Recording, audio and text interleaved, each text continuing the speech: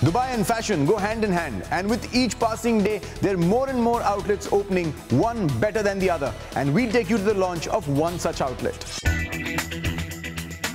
Carnival witnessed a smashing opening, with the crowd turning out in huge numbers to support Gulzeb Asif's latest venture, the Fashion House.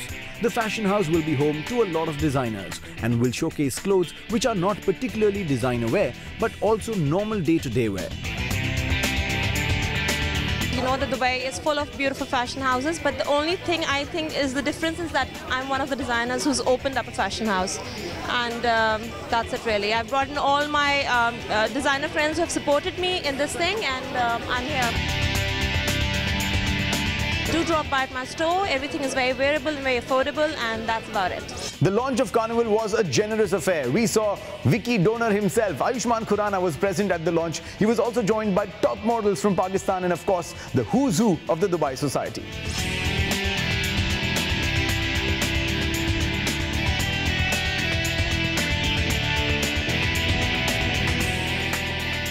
I think Dubai is a fashion hub. Everybody comes to Dubai for shopping, and people are very fashion conscious in Dubai. I was about to just wear a t-shirt and a pair of jeans, but when I went to Dubai Mall, I saw people are so fashion conscious. Even the locals who wear tanduras and abayas, they're so fashion conscious. There's a large population of Indian and Pakistanis here, and they love fashion.